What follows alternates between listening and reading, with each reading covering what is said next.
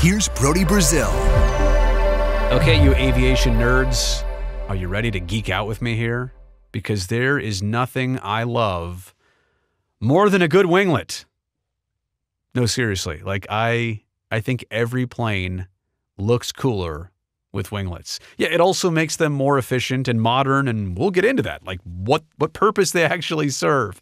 I'm just saying here, aesthetically speaking, woo, that thing looks clean with some winglets on it, doesn't it? What am I talking here about? Winglets? It's the tips of the wings, which have started to become a lot more commonplace across the last 2 decades as we've realized more about aerodynamics and efficiency and reduced induced drag, as well as fuel economy of an airplane. You can get more out of a lot of planes by putting winglets on them, even if they were not initially designed that way.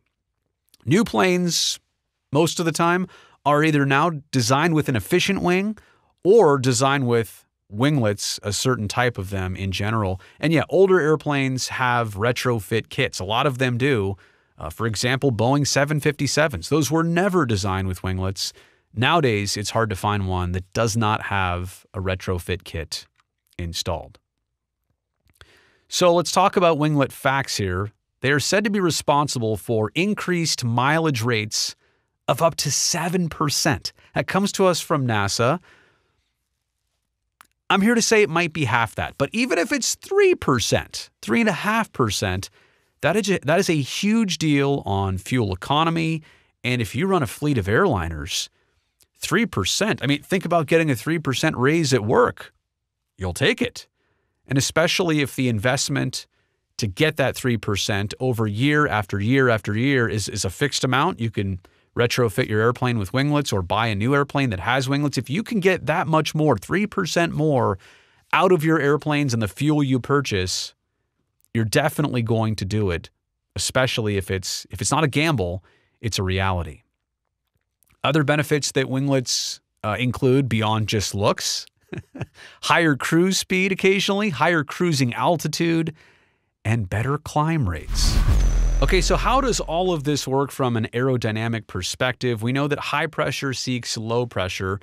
That's from the lower camber of the wing to the upper camber. And usually most people think about the trailing edge is where they meet, but how about the wing tip, right? High pressure still seeking low pressure there. And as it does that, it kind of curls around the top of the wing. And by the trailing edge, it ends, and all of a sudden now it's in that spinning vortex, which you can see depicted here. Obviously, that exists on both the right and left wings, but a smaller vortex, right? If you can create a smaller vortex, you get less induced drag. The more induced drag without a wingtip generally means that the wing is not as efficient. It has to push through that air harder. Induced drag is a product of creating lift, but the less induced drag you can have, the more efficient your wing is. Obviously, a smaller vortex is what gets you to all of that. Did that make sense, right? How do you get a smaller vortex with less induced drag? You put a winglet on. You see the difference here on this jet. Look at the profile of it from the front. One side, the left side, has no winglets. That's a bigger vortex. The right side has winglets, tiny little vortex there. It still exists. You can't get rid of it entirely, but to make it smaller, that is how this airplane becomes more fuel efficient and has those better numbers quoted.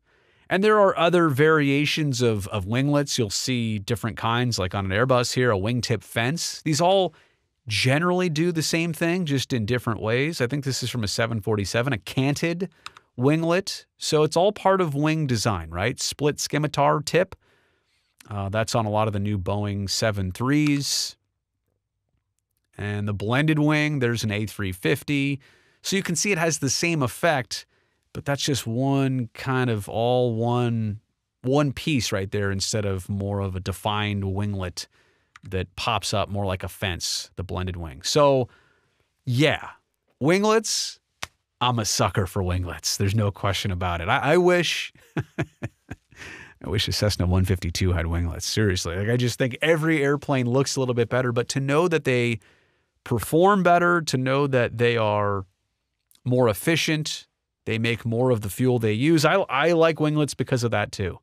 And I know they've just become popular in recent decades, but I have a feeling that down the road, it's going to be hard to find a plane that does not have winglets. So hopefully that explanation makes sense and you enjoyed it. Thumbs up on this video if it provided you any value, and subscribe to this channel if you like this content. I've got lots more coming your way.